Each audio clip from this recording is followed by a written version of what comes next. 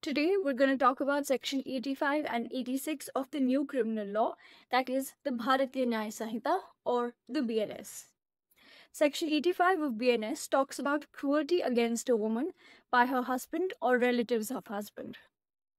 It states the consequences for perpetrators of such cruelty and gives out the punishment.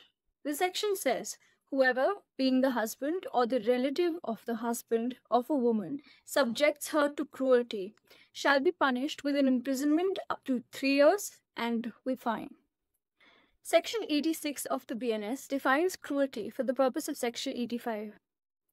It states that cruelty is willful conduct that may drive the woman to commit suicide, cause grave injury or danger to life, limb, or health. It states that cruelty also includes harassment in order to coerce the woman to deliver some valuable security or property.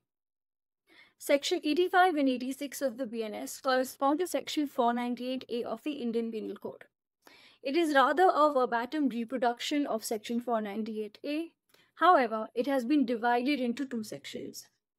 The punishment aspect has been covered by Section 85 and the definition of cruelty has been covered by Section 86.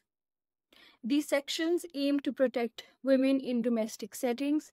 However, there has been a lot of misuse as well. This was Section 85 and 86 of the BNS.